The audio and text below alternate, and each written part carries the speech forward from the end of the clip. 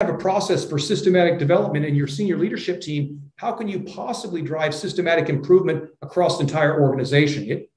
So I think I have some work to do.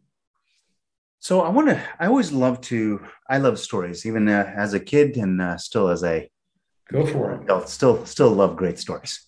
Um, you told me about 9 days where you decided to take a trip through Europe. And then it ended up being the 9 days that convinced you that you needed to stay in Europe. Give me a little bit of an understanding of how that realization came about from a personal point of view and how you've started to apply that in what you do in these teams. I mean, there was a realization that occurred. There's no billboard that said, "Hey, Dan, stay here," right?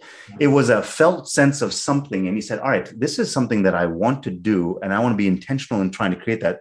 I think 30 years later, you're still there because of that decision over that 9-day period.